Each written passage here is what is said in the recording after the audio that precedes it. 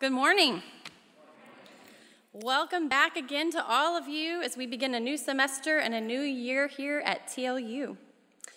This morning you'll be extra thrilled to know that this message is going to include pictures. I'd like to take you through a brief walk through the Heather Hansen family album. It's not all inclusive because that would take days. But nonetheless, as we go, I'm going to tell you a few observations or bits of information that I've collected on the way about families. So if I could have my first slide. First of all, some families are related by blood. The first pictures here are of me and my daughter, Hannah. We've been told we look alike from time to time. The top two are me, if you couldn't tell by the retro. When I first think of family, I usually think of my immediate family, immediately. And there's no denying that Hannah and I are definitely connected to each other through genetics.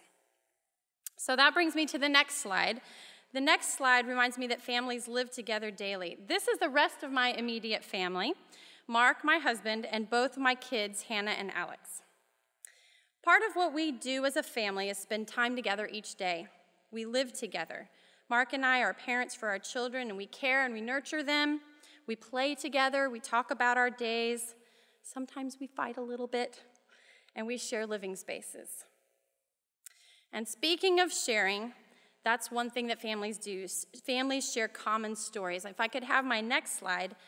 Families share common stories, they welcome each other, and they reach across the distances.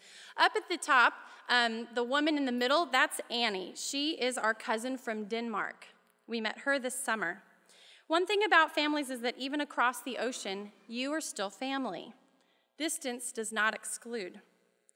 And then the other picture on the bottom is two of my mom's cousins, my mom and I. I met these cousins for the first time this summer, and they were so welcoming and loving. They shared all kinds of stories about who I came from. And they even shared some pictures of those ancestors. So next slide, these are my ancestors. Aren't they attractive? I want to point out a couple in particular, the two on the bottom, the more handsome man with the woman in the white dress. That is my great-grandpa, William E. Manville. I learned a lot about him this summer on my trip to Arkansas. Apparently, he had a pretty bad temper, and he carried a gun. And one of our elderly cousins that I met, Polly, said to me, you didn't really get to know him. So now I understand a little bit my own temper and that of my sons. And then the other picture on the bottom, the man with the 4 children, that is my great-great-grandpa, William A. Manville. And the only thing I know about him is that he was a photographer. If you can see, his foot is pushing down a button. He's pushing down the button to take the picture. So that's all I know about him, but at home, I have a Bible that was his Bible, and it now belongs to me. 5 generations later. Families pass things on, like the Bible, or our temperamental personalities. So if I can have the next slide. These are my 2 best friends, Rhonda and Leah. These 2 women are super important to me. We each in our own way care for the other 2, support each other, laugh and cry with each other, trade frustrating husband stories, and I have the best husband in the world stories, too. We are godparents for each other's children. We go on a camp out every summer, just the moms and 8 children. And we are not related as family by blood, but they definitely belong in my family album. And then my last slide. These are pictures of my church family. These are the people that are the village that is helping to raise my children. We care for each other in times of need. We worship and we pray and we play together. We are connected by faith and we live together as the family of God. They, too, like my best friends, are not related by genetics, but they are just as important as my biological family, and they definitely belong in my family album. So now you may be wondering, why on earth is this crazy woman sharing with us all these pictures of her family? So I have a song that I want to sing the chorus to. It came out a couple years ago, and I've changed the words just a little bit to make it fit today. And it sounds like this. I am Eleanor's granddaughter, a spitting image of my mother. And when the day is done, my daddy's still my biggest fan. Sometimes I'm clueless and I'm clumsy, but I got friends who love me, and they know just where I stand. They're all a part of me. That's who I am.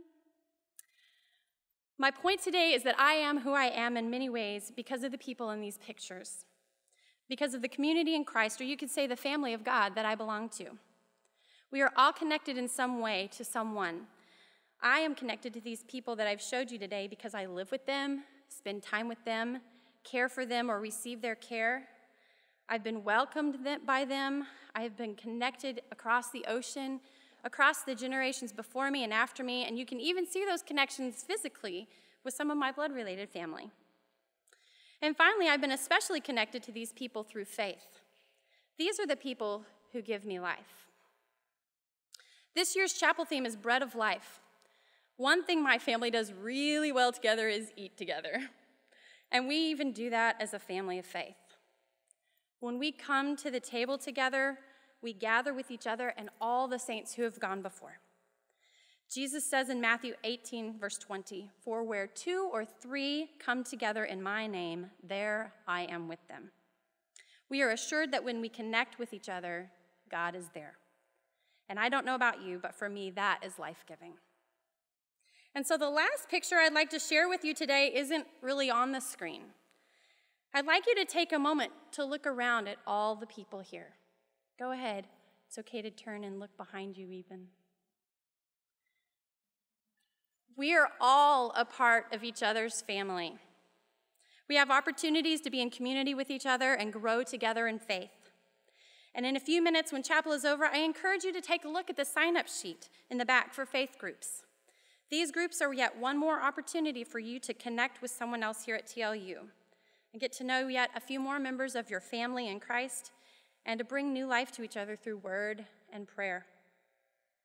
Each of us here is a child of God, connected and gathered together to live our lives daily with each other, to share with each other, to welcome each other, to care for each other, and to pass along a legacy of faith. So welcome to the family.